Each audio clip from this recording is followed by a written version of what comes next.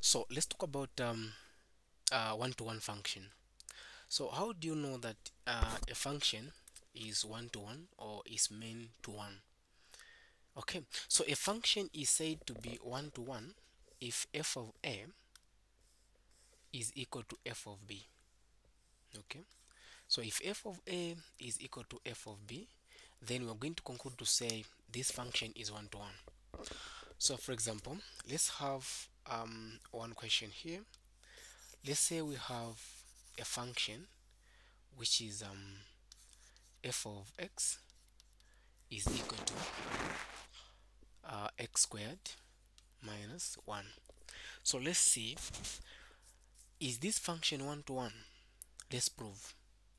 Okay, so a function is said to be one to one if f of a is equal to f of b. So what it means here is that in this function where there is x, I'm going to put a. So I'm going to say it's going to be a squared minus 1 has to be equal to b squared minus 1. So I can shift 1 to the other side. It's going to be plus, which is going to be a squared has to be equal to b squared minus 1 plus 1. So these two can cancel out. It's going to be 0. So we're going to have a squared is equal to b squared. So we are trying to make a as a subject of formula. What are we going to do?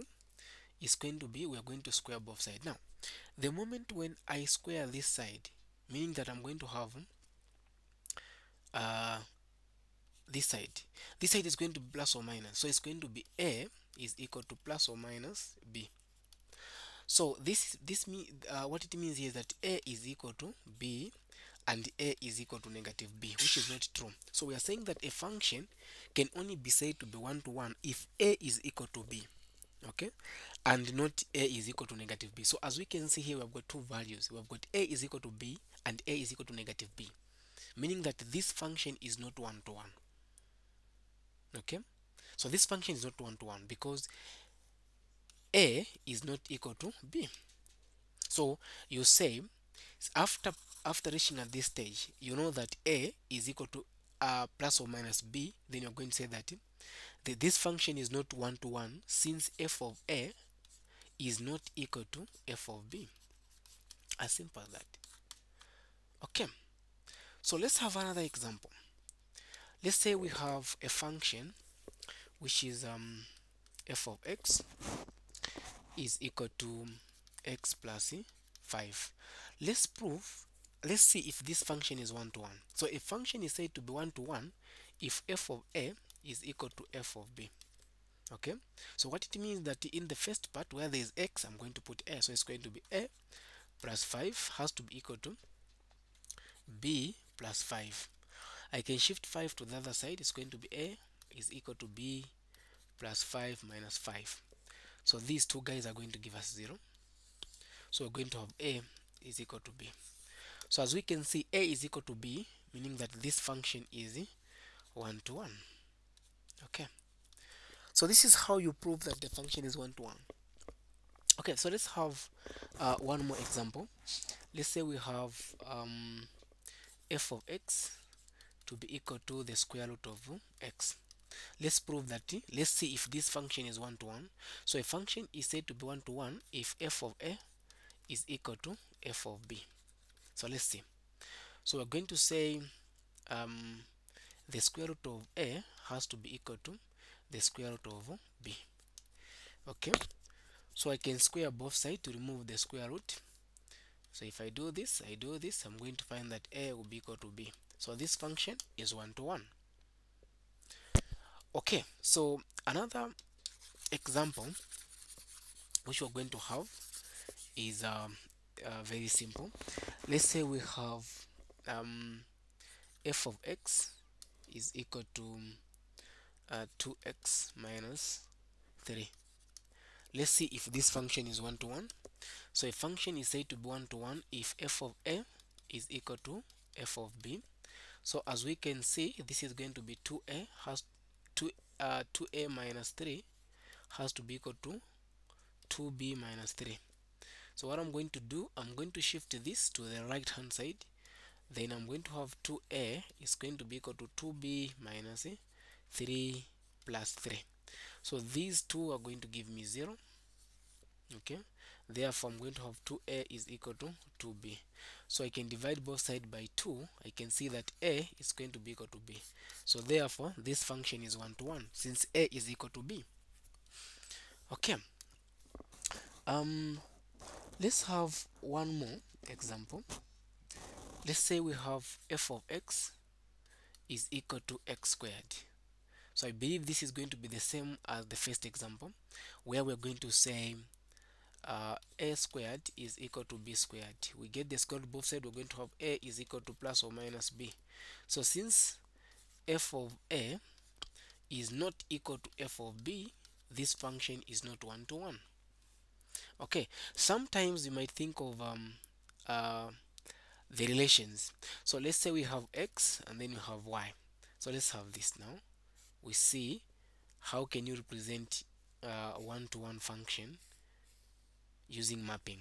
So let's say this is a, this is b, this is c. Okay, then this is maybe capital A, capital B, capital C. So if this one goes there, this one goes here. Okay, once again this one goes there, then this one goes here. So as you can see, every element of x is only mapping to one element of y, meaning that this function is 1 to 1. Okay, as simple as that. So using mapping, this is how you can tell to say this function is 1 to 1 if every element of x is just mapping to one element of y, meaning that is 1 to 1. Okay, so there's also what we call many to one. So there's also what we call many to one. So many to one is whereby you have got a function. Let's say this is our mapping. Okay, want to see the relationship which is going to be there. So let's say this is a. Okay, this is a, this is b, this is c, and then let's have z here. So if this one is mapping here, this is what's going to happen. So this is what we call many to one. So what is happening here is that many values of x, they are only relating to one value of y. So that's why we're calling it as many to one. So this is many to one function. Okay, now sometimes it's possible you can use the graph to tell to say this function is 1 to 1. Okay, so if I have my graph here, okay, then I have got a curve which is like this. Let's say maybe it's coming from here. Okay, so if you draw a line, if this line cuts only one side of the is only cut one side of the graph, meaning this function is 1 to 1. So for example, here it's just cutting here, meaning this function is going to be 1 to 1. So for example, maybe if you have been given something like this, let's say you have got your graph and then you have got an equation which is like this. Okay, so if I cut my graph here straight, I'm going to draw a straight line, maybe from here all the way to this side. As you can see, it is touching 3 sides. Okay, meaning that this is many to one function. So this is not 1 to 1 function. A 1 to 1 function is only supposed to touch one side of the graph. So if maybe you also have something like this, this is also not meant to 1, because sometimes you can have this is f of x is equal to maybe x squared. Okay, we even proved that this is not 1 to 1. So as you can see, it's going to touch 2 sides. It's going to touch here and here. So this is not a 1 to 1 function. So this is how you know that a function is 1 to 1 or is not 1 to 1. Then many to 1 is when you have got more values of x, then they are mapping to one value of y. That is many to 1 function. Okay,